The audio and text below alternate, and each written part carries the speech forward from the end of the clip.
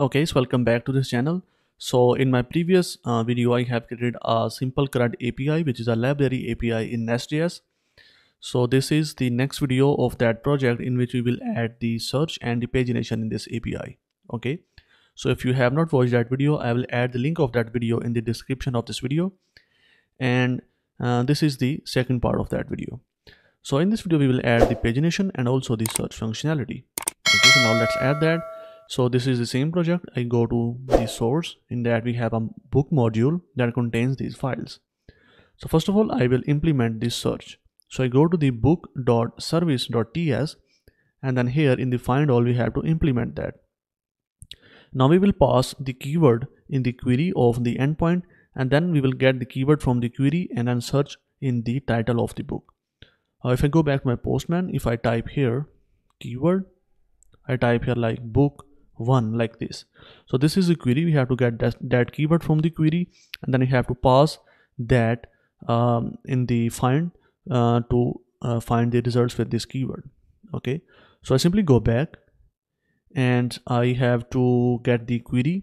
So for that I go to the controller.ts, and then here I will get the query here. So I add here a query decorator. So I will import the query from nestjs/common. That is going to be query. Okay, oops, that is, and I will pass this query also in here. Okay, and for the type I will type here the express query, and I have to get that from here. So I will import the query as express query from that is from express serve static core, because we also have query here. So that's why we will import this query as express query.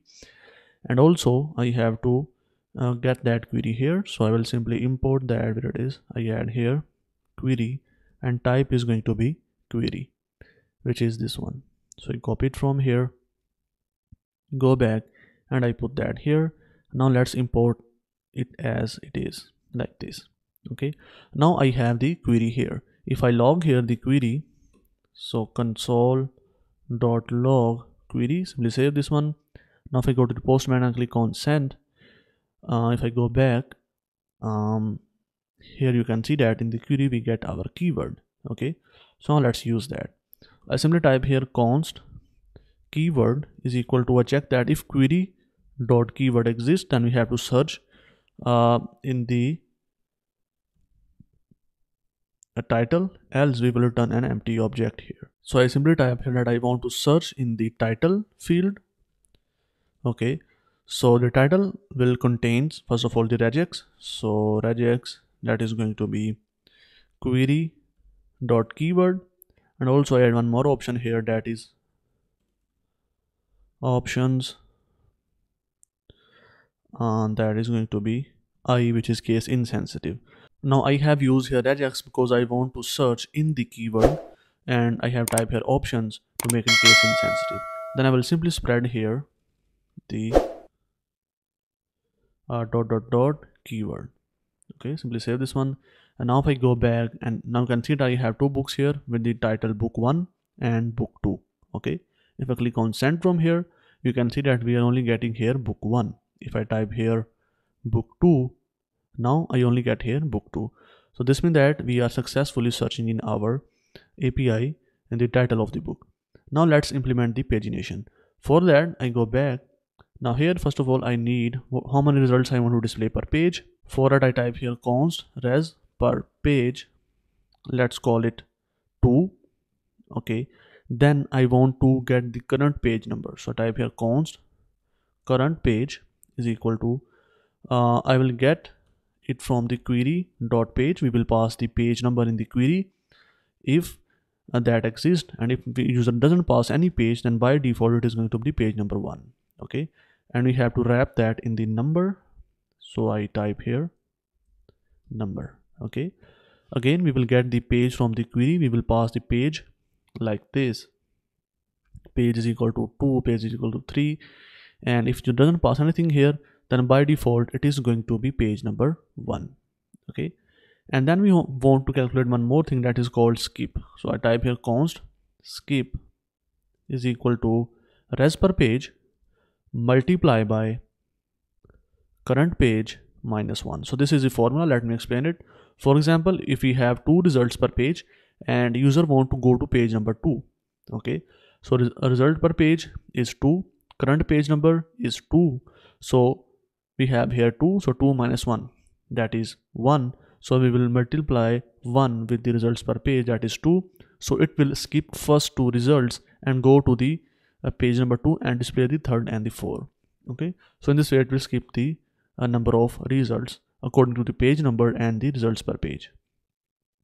So now we have here skip current page res per page. Now we have to use that, and to use that I will simply call here Mongo's function. First of all, limit, that how many results we want to display in the response. So for that we will use Mongo's limit function. In that I will pass here res per page, that I only display this number of results in the response, which is 2.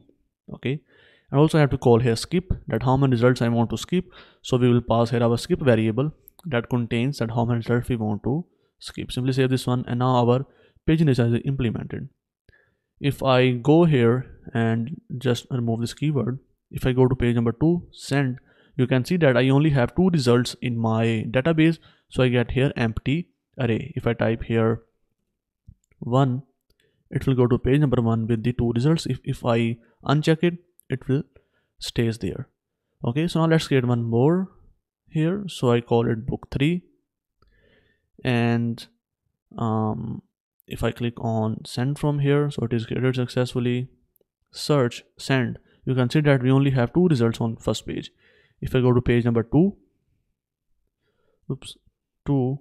you can send, now we have only 1 result on the page number 2. So this means that our pagination is also working properly. Okay, so I hope that you understand. Again, we need here results per page, then the current page number that we will get from the query. Otherwise, by default, it is going to be 1. And also we will calculate the skip, that how many results we want to skip if we go to page number 2, page number 3. And then we will use the Mongo's function and pass the values in that. So now we have successfully implemented the search, and also we have implemented the pagination in this project. In my next video, I will discuss about how we can handle errors in NestJs. Okay, so make sure to subscribe to this channel because a lot of content is coming. And if you have any question, you can definitely ask me in the comment section. I will definitely reply there. And also you can find the code of this video in the description of this video.